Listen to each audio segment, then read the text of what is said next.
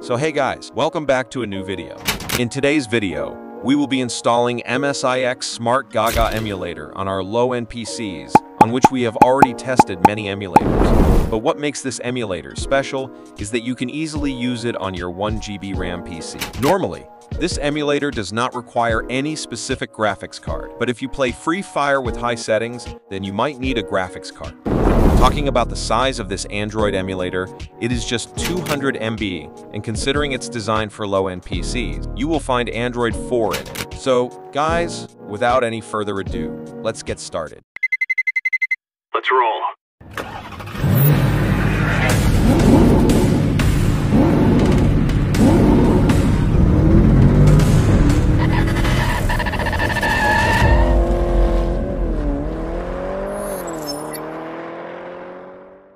Before moving towards the installation process, let me share my PC specs with you so that all your doubts are clear.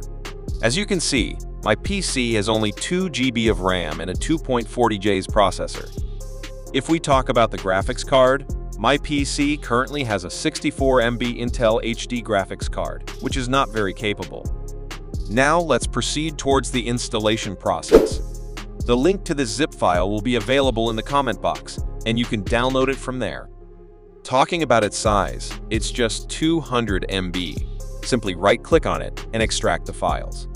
After extraction, go to the folder and create a shortcut for the emulator on your desktop. Once the shortcut is created, right-click on the emulator's icon, select Run as Administrator, and the loading of the emulator will start.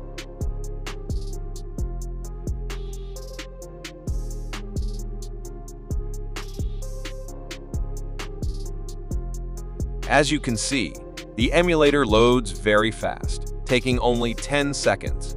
If I show you the Android version of this emulator, you'll find Android 4 in it. Now, let's proceed to install Free Fire. You will find the download link for Free Fire's APK in the description. You can download it from there. After downloading, you simply need to drag and drop the Free Fire APK and the installation will start. As you can see, Free Fire has been successfully installed, and now let's test it.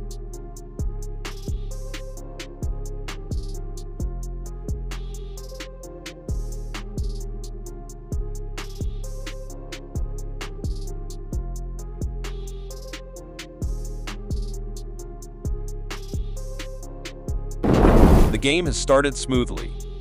So, friends, that concludes today's video. I hope you liked the video. If you did, please like the video and subscribe to the channel because I regularly upload tech-related videos. And if you're looking for a good Android operating system, click on this video and you'll find what you're looking for. This way, we'll meet again through this video.